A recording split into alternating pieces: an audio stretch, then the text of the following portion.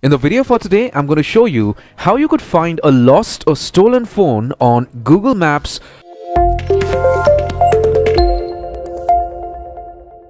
So in order for you to find or track your lost or stolen phone, the first thing you need to do is ensure that you remember the email that was used to sign into your Google Play Store account. So once you remember that, the next thing to do is get onto a laptop or a PC and go to google.com. Okay, so that's very simple. You can open a web browser, whatever a web browser you are using, Firefox, Google Chrome, Opera, or whatever it is, and open google.com. Now, once you go to google.com, your homepage would be something like this.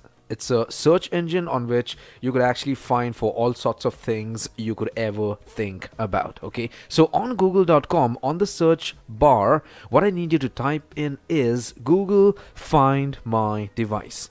Okay, now I know what you're thinking. This is something different. Okay, the video for today is going to give you the precise location for your smartphone, no matter where you have misplaced it in the world.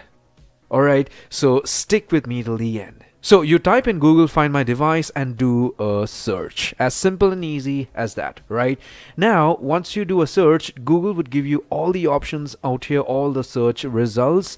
What I want you to do is go to the first option suggested by Google, Find My Device. Click on this link, and once you do that, you are going to be directed to this page, on which you are going to get access to Google Maps to one side, and you would get information about your phone or your Android device or whatever it is out here to the left. Okay, now you need to ensure that the email address that you remembered is going to be the email address you're going to use to log into your account with Google Find My Device. Now, a good to know thing is that Google Find My Device is an application or is a website by Google itself that is actually automatically added to your Google account. Okay, Android smartphones or tablets these days are automatically synced with Find My Device. So when you buy new Android tablets or Android phones, when you sign up or when you are setting up your device,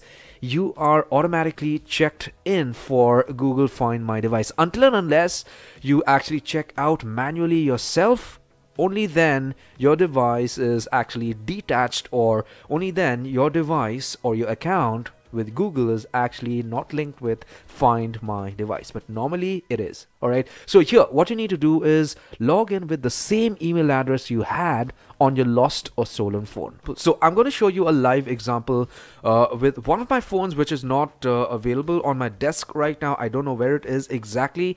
So let's try to track that phone live right now in the video itself using Google Maps. Okay, you're going to get the precise location for your phone. So after I log in with the email account that is on that specific Android device, I get to see the details about that specific phone to the left, and I could actually see where it is on Google Maps. Okay, so here is my phone on Google Maps, and I could actually zoom in to see using my mouse scroller to view the exact road or exact position of my phone. Okay, or location of my phone.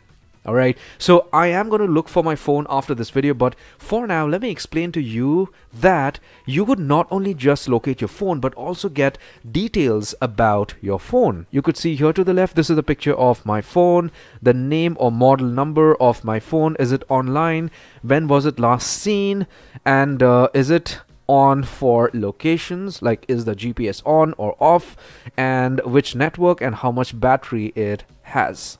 Alright, apart from that, if you want your phone to ring, whether or not it is in silent mode, you could click on this option and your device would ring for 5 minutes, even if your phone is on silent. Alright, now for some odd reason, say supposing you are not able to locate your phone even if it is showing up on Google Maps, what you could do is Google gives you this amazing option. You could actually lock your device and sign out of your Google account. Now what's going to happen is, normally with Android devices these days, all your data is synced with your Google account. So if somebody gets hold of your smartphone and tries to, misuse your information, that is not going to be good, right? So if you are actually not able to locate your phone, you could secure your device by locking it or signing out of your Google account by clicking on this option. Now, I'm not going to do that because my phone is in my room itself. I'm going to look for it. But if you have misplaced your phone or you have lost it, this is an option you could consider if you think this is necessary. Okay. Now, even if you lock and secure your device, if you think you have data on your smartphone which could be misused, you could actually format your phone from here itself. Yes, you could do a remote format. This option here, erase device, if you click on this, you would actually be formatting your phone forever. Okay, so at least if you wouldn't find your phone, or if you cannot find your phone, if it is stolen or lost or whatever it is, you could actually format your phone and keep yourself safe. I mean, if your data is not misused, okay, you are gonna be safe in a way. I know how much you love your phone, so if you have misplaced it, if you find it using this technique, that's amazing, that's fantastic. I would be very happy for you. But if you do not still find your phone, you could go ahead for these two options to at least secure your personal data. Take care.